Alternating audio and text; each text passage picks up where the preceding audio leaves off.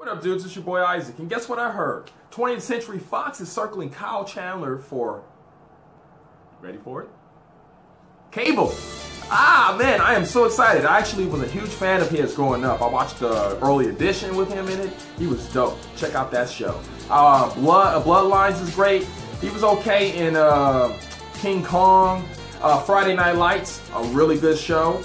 But yeah, man, dude, I am totally amped if he actually plays the role, because like Deadpool, you know, you had Colossus as a straight man. You get Kyle Chandler into Deadpool 2, I can just see that, especially after watching him on that Netflix original series, Bloodlines. Now, anyways, I'm gonna leave a link in the description below, eastcoastmovieguys.com, one of the best websites out there, and if you like what you hear and you want to hear more, subscribe for it, brother. And thanks for watching.